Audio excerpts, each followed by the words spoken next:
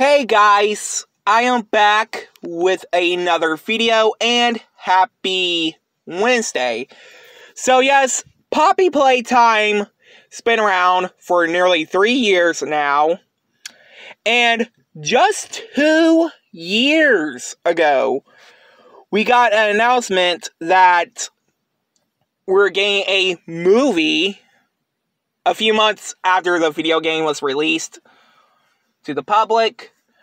That, yes, we got an update from last week that Legendary, which you probably may know who I'm talking about, worked on a few video game movies like Pokemon Detective Pikachu with Warner Brothers, Warcraft with Universal, some of the Batman movies like Dark Knight and Godzilla versus Kong.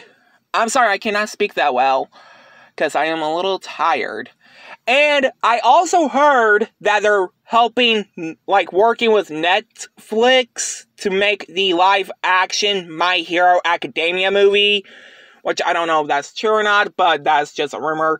That yes, that Legendary Movie Studios is helping Mob Entertainment to work on the Poppy Playtime movie for theaters, or probably Netflix.